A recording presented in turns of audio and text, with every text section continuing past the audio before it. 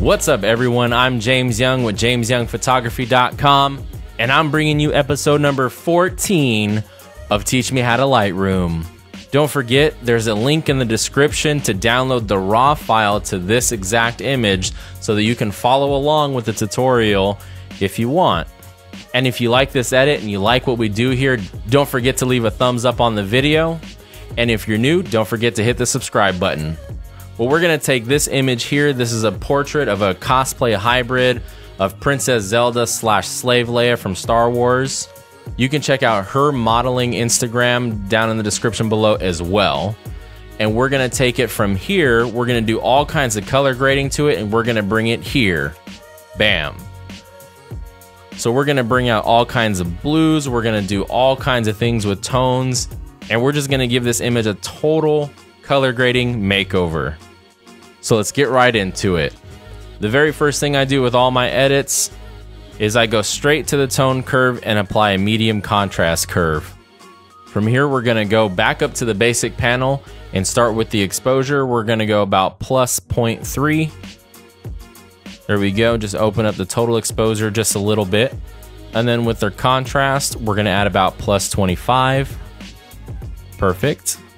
Now with our highlights, we do wanna cut those back a little bit, about minus 40 or so. There we go. Now with our shadows, you can see a lot of our image takes place in the shadows. So we're gonna open those up quite a bit. Let's go to about plus 70, there we go. And you can see that's already made a huge difference. With the whites, we're only gonna go up about plus 30, not too much. And then with the blacks, we're gonna go down about minus 30. There we go. Okay, awesome. So you can see that there's quite a bit of contrast going on. Ooh, right off the bat, as soon as I zoomed in, I was able to see this really, really gnarly chromatic aberration. So let's just go ahead and take care of that right now before I forget. Under lens correction, under manual, I'm gonna take the defringe and then do about 10 on that. And thank goodness that chromatic aberration is gone. Awesome. So we're back at the basic panel. Let's check out presence. We're gonna go to the clarity and we're gonna cut that down quite a bit, about minus 25. The clarity hones directly into the midtones contrast. And with an image like this, we don't want a ton of that. We want this to have almost like a fairy tale type look, which in turn means not a whole lot of super hard edges. With the vibrance, we're gonna keep the vibrance where it's at. Then with our saturation, we're gonna cut it down to about minus 10. There we go, perfect. Moving along, we're gonna start into our split toning now. So with the highlights, we're gonna be adding in warmer tones. So we're gonna move the hue to about 55 or 60 or so. 55 is good. And then we're gonna add it in by using the saturation slider. We're gonna crank that to about 35 or so. Yeah, 35 looks good. And then in the shadows, we're gonna add the cooler tones. We're gonna go around 245 or so. And then we're gonna add that in with the saturation slider as well. About 20, there we go.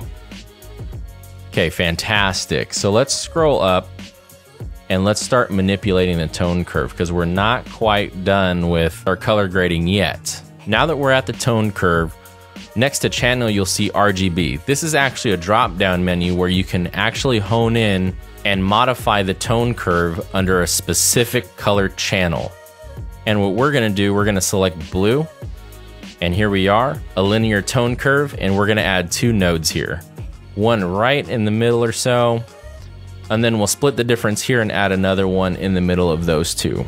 So with these 2 nodes selected, we're gonna take the node all the way to the left, and we're gonna raise that up somewhere around 6% or so. There we go. And then our node in the middle, we're gonna move it to around right here. We're just gonna increase that just a little bit as well. And then with our node in the middle, let's move it to the left just a hair. And what we did there is we really manipulated really just the color blue and the total contrast that appears within the blue channel. And to even further emphasize that effect, we're gonna go from channel blue back to RGB, and then we're gonna hit this with a matte finish. And that's really gonna bring out the blues and the shadows here. So with that, we're gonna go to the node second from the left, double click to remove it. And then we're just gonna take the node all the way to the left and raise it up some. There we go, about 7% or so. And then we're gonna take the node all the way to the right and reduce that one as well to cut our highlights. Fantastic, so let's take a look at really the power of the tone curve here. Let's turn it off completely and turn it back on. It makes a huge difference in color grading. So we're not quite done manipulating our colors quite yet. Let's go to the HSL and we're gonna hone in on luminance. And what luminance allows us to do is go channel by channel of colors and manipulate the total exposure of each one of those colors. So we're gonna take our yellows here. As you can see, there's some pretty harsh yellows in the background that are really distracting, and go about -30. Okay, great. And then as well with the greens, we're gonna go even further with those, about -40 on those. Awesome, and now take a look at what that did, because it seems very subtle when you're doing it, but when you turn it off and on, you can see it made a substantial difference. So now the last thing I wanna do with the overall color is change the temperature. So in the color temperature slider, I'm gonna increase it by adding some yellow. There we go, about 5900 Kelvin, I like that. Awesome, I like the way her skin tones are maintained here. And I still feel like this background here is kind of distracting, so what I'm gonna do is kind of cut that down just a little bit. The way I'm gonna do that is with the adjustment brush, or you can press K on your keyboard. I double click on effect to make sure everything is zeroed out before I start painting. And I just wanna cut the exposure of that just a little bit, maybe half a stop. And then highlights as well, I wanna bring those down, let's just say -40 or so. And with a pretty large, heavily feathered brush, I'm gonna brush that in. There we go, perfect. And then I'm gonna click on the erase and just erase around our subject. Very, very subtle effect here. But that made a huge difference in our background. It's not quite as distracting now. Let's turn that off, turn it back on.